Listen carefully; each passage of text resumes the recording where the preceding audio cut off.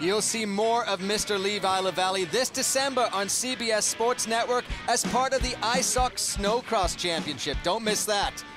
Coming up next, Speeding with Style, where this guy, John Guetter, is attempting to hold his championship lead from Elk River, where he dominated, not losing a single heat. But in this event, he's going to have to hold off his hard-charging younger brother, who's coming back from injury. The qualifiers here began with Mike Hurd and Tyler Nelson. Unlike Elk River, this course started off with dual side-by-side ramps. With some impressive tricks and fast racing, Mike Hurd would advance. In the second round of qualifying, it was Adam Thien and Brandon O'Leary going head-to-head. They raced, chased, and threw down some huge tricks, but it would be O'Leary who would prevail and advance to the next round. So now Hurd had to face off with the Elk River champ, John Guetter. Guetter didn't lose one round in Elk River, and he would continue his streak in this race to advance through to the final championship bracket with huge tricks like that. The next round, though, was our first chance to see John's brother Derek Guetter back from a 7-month back injury layoff. And Derek showed he had only 1 week back on the ramps, but in speed and style, he knocked off the rust quickly. Look at this bracket matchup. We've got an anticipated matchup here of brother versus brother. But first, business to attend with. We start out at the bottom half of the championship bracket with the first matchup of Hurd and O'Leary. Staged, ready to go at the start line, and one of these guys will advance to face off with one of the Guetter brothers. All right, now this is Speeding with Style. So granted, you want to throw big tricks, but you want to be dang fast around the track as well. So here we go, Hurd on the far side, O'Leary closest to us. They are waiting for the flag, and they're off. Green flag. Wow, Mike Hurd with a big hole shot. Wow, the surprise there is Hurd really was pushing, and you don't want to go into these ramps too quickly. You know, you have to really be on. Whoa! Big a get off, Mike Hurd. Well, we talked about when you don't control your speed going into the ramp, problems happen. Definitely. And Mike Hurd going down hard, but he's moving around, he's talking to our race officials. That's a good sign. We have excellent medical staff, some of the best. Wow, we should take a look. What went wrong here, Paul? Something happened in the air. You know, it's hard. You've got two mindsets. He looked rushed and he missed his grab, and man, fortunate he got back to the quad. Could have been much, much worse. And also lucky that O'Leary didn't actually run him over when he landed. Here you see, yeah. Kind of like looked like he was going to hit the bar and then was going for the seat grab or something. Definitely reached, missed the grab. Not good. We just got word from our race director. He's talking, complaining of pain in his ankle, and we'll have an update when we come back. Welcome back to the Heydays Power Sports Extravaganza, presented by Kawasaki there. You see the ambulance taking Mike Hurd off our course, and the word is he has a sprained ankle and certainly a bunch of road rash from this crash, but otherwise seems okay. They just want to fully check him out, Paul. And our race director has talked to all of these guys. They are a close-knit group. Let them know that Mike Hurd is okay so they can focus back on their racing. Look at this, the matchup we've been waiting for. Guetter versus Guetter. John versus Derek. Now, John in the last round in Elk River, he didn't lose a single heat. He was pretty much untouchable. But Derek Guetter, he's back. A 7-month injury layoff due to a broken back. And here he is, 1 week after being on the quad, racing his brother. Looks like Derek, hole shot. Wow. I do believe that's the first time that John's even been beat to the corner in the Speeding with Style. Well, both guys well controlled going into the ramp. The big flip from John Guetter, but a nice hard attack there from Derek. These guys are ripping, tight racing. I don't think we've seen anything like this yet. And there, Derek makes a pass on the inside. We haven't seen racing like this so far. It's like little brother is pushing big brother for sure. So here they go around the hole that we see in our other races. Derek with huge extension. Tricks like that are definitely going to get the judges' attention. What's going on? We've got something going on with... It looked like John Guetter actually came up a little bit short there. Huge holy grab. Huge holy grab. Oh, dead sailor. I wonder if John had trouble with the machine from landing short. So Derek Guetter is going to come across the line first, and I dare say the judges are definitely going to give him the nod. I think that little brother may have just handed big brother his first heat loss in speeding with style. You know, the judges have seen John Guetter flip this quad a lot. As spectacular as it is, the judges have seen it. Guetter is back on the scene. He's kind of like a fresh face. He's racing his brother really hard, but when it comes to the tricks, what's surprising me is how big and clean his extensions are. Derek really does extend his tricks out. Oh, that's where John Guetter had the problem. Came up way short on that landing. Here we are waiting for the judge's decision. Oh, Derek Guetter takes it. He goes through to the championship final. Now big brother John is gonna have to race again to try and get into the final. Look at Derek here with this huge extended holy grab. I mean, he's not connected to that quad at all. I can't believe he's only been back on the machine 1 week. So John Guetter had to rush back to the start. He has to now go up against O'Leary. One of these guys will get a second chance and go into the final against Derek Guetter. Who are you favoring this one? No rest for the weary. I have to go with big boy John Guetter. He does have the backflip. I think maybe he was nervous in the last round with his little brother. So they're off the start line, and John Guetter racing hard, but you got to remember, he came up short, he cased that landing. Has that done anything to the machine? That's a good question. No backflip. He very well could be checking it out. Well, the backflip normally is what makes the judges sit up and take notice when John Guetter is on track. We didn't see it there. Maybe he's kind of holding it back. Maybe he wants an impact trick. That's possible. You saw his little brother advance with no backflip. We'll see as he comes around and lines up for this ramp. Oh, pulling it hard around the corner. Again, no flip, big extension. But look at the gap between him and O'Leary. O'Leary, I have to say, his execution is nice.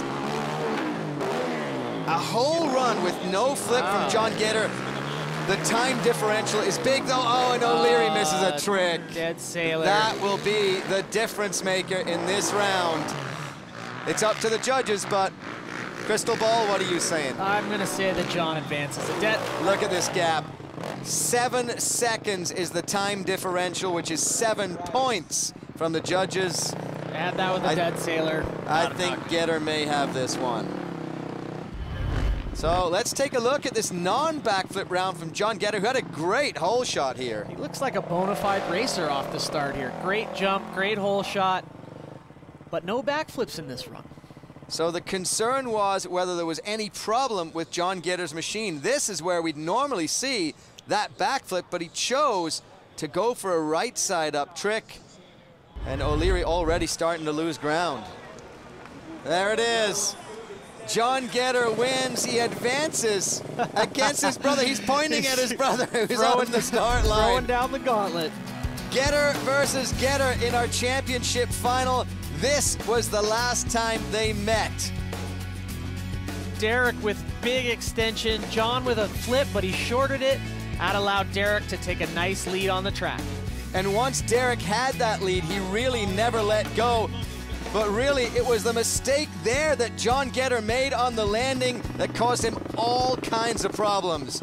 And now they are lined up for the championship final. John Guetter, he's got to be out of breath. He's already run 2 tight heats. He's not, you know, he's not a racer. He's a freestyle guy. He's not used to this back-to-back heat races. So obviously they train together. They spend a lot of time together. But at this point in time, being a brother doesn't matter, right? No, I'm going there. They're letting it all hang out. Wow, fast starts for both riders. Derek again with a great hole shot. But remember, you've got to slow your pace down coming into the ramp. Oh, the flip. Wow. Ooh, a little bit short. There it goes, takes the inside, cuts off little brother. That was great riding from John Guetter. I think he's upset that he actually lost one heat in this championship to his brother. His perfect record is gone. Oh, this is nice. Fast racing, so if they stay like this, it really is going to come down to the tricks on the track.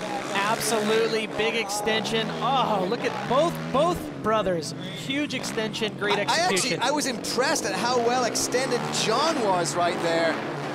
Similar trick from John, but a much bigger let-go trick there from Derek. Oh, wow. Look how close they are. Super tight. A second.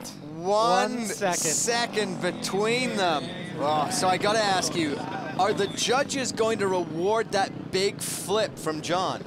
Yeah, boy, that's a tough one. It's a huge trick, but Derek's extension on that holy grab, so big. So here we see the whole shot. Both guys practically neck and neck, but Derek makes the turn first, and I was a little worried about them going so fast into the ramp. Derek with a huge extension. Even though John flipped, my eyes were drawn to Derek. And I like the fact that he did the Indian air, then he twisted his hips back around again, so he really accented that trick. But John taking him on the inside. That was a racer move if I've ever seen one. So Guetter, I think, John Guetter, because there's two Guetters in this race, John was really concerned about the time, but huge technical tricks from young Derek. Boy, I tell you, this one's just too tight to call. Folks, just in from the judges, it's a tie. And because of the tiebreaker rules, it's the fastest lap that gives you the win, and John Guetter will take our championship in speeding with style. Wow. Unbelievable. And this is where it happened. The technical scores went to Derek, but John, who lands second out of that backflip, beats his young brother on the inside of the course and wins on speed. Lorette? Derek, congratulations, second place in the Speeding with Style Championship. Did you know what your brother had in store for you? Kind of. I mean, we've been training together the last week, and you know, he's flipping right now. Unfortunately, not. But you know, it was a good race out there. We had fun, and it's been tough this year. I've had a back injury all year, and I just got back on it. So it's good to have good people behind us, and like Can-Am getting me back out here. And it's fun dicing with my brother, you know, like trying to park me in the corners. I just couldn't catch him at the end. Well, Derek, congratulations, second place. And John Guetter, you are the champion of Speeding with Style. Out here, there's a couple of different sets of ramps. Did you have your choice? Yeah, you know, we had a free ride and an Aussie comp, and I just feel really confident flipping the Aussie comp, but the free rides were feeling really good, so I decided to do some of my more stylish tricks on the free ride and then flip the Aussie and try to go as fast as I can. He was putting a lot of pressure on me. The last time I didn't have that much pressure, so it's nice to have my brother out here pushing me, and he got me right before the end, and I was a little upset, but you know, I made a mistake. That's how it goes, and I got him back in the end. And you brothers tied, but because you were fastest, you walked away with the championship. What does this mean to you? Oh, it's cool. You know, we've never done anything like this, so to be the champion for like the first you know, the first series, I guess, was pretty sweet. So, you know, I just got to say thanks to Can-Am, PP, and Maxxis for putting us on good equipment and making our jobs easier. Great job. Thank you. Thanks a lot. 2 of our 3 championships are already decided here at the Mystic Lubricants Terracross Championships. The Mystic Lubricants Terracross Championship on CBS Sports Network is being brought to you by Polaris. Razor-sharp performance only from Polaris. Find yours at Polaris.com. And by RAF Racing, when quality matters. So that closes out the Mystic Lubricants Terracross Championship, and Doug Gust wraps it up in style. He's down with Lorette Nickel. Digger Doug Gust walks away a champion in the side-by-side class. Were you willing to put it all on the line? Oh, I did. I knew, you know, it was going to be a long shot today to win it overall over Carlson, but, you know, I did what I needed to do, and he had some bad luck, I guess, but that's racing, and, well, I'm just so happy. I want to thank all my sponsors, Nielsen's, Maxxis Tire, Fox Shocks, Mystic Lubricants, all the guys at home. Boy, they've done a great job. Kenny Neubauer at American Metalcraft to help me out to get here. Just everybody. Joe Duncan for putting this on, CBS Sports Network. Man, this is great. It's awesome. And you said you were nervous. Why was that? You know, I've been racing for 30 years. You think nervousness would go away, but I still had the jitters on the start line because I knew the championship was here, you know, and I wanted to win it bad. Great job, Digger. Thank you. Hats off to champion Doug Gust and to our in-race analyst Chris Brandt, who put on a great race today, Lorette. Here not only with the racer, but my co-host, Chris Brandt. You put a pass on that moved you from 4th to 2nd. Talk about that. Well, first off, I feel weird that I don't have a mic in my hand. And second, you know, that was my goal for the race. I was starting in the back row, try to get a decent start, and then wait for the carnage to happen, and it put me in the right spot. What were the difficulties out there? Well, for one, you're just eating dirt and dust the entire time. Like, I was literally having to spit out my helmet, which kind of sounds disgusting, but you know, it's trying to keep your machine in one piece. This course is so gnarly, and there's a lot to that, but I just wanted to put a clean race on and go have fun. Great job, Chris. Tess, let's go back up to you. Thanks, Lorette and Chris. What an amazing season it's been, Paul. Doug Gust taking that side-by-side. Daryl Rath earlier wrapping up the quad championship. And for the first time ever, we had Speeding with Style, and we crowned John Guetter our champion. Guetter goes upside down to take it over his own brother. And there are our 3 Mystic Lubricants Terracross champions for 2012. And I can't wait for next year. For scores, highlights, features, and more, go to CBSSports.com. This has been a presentation of CBS Sports Network.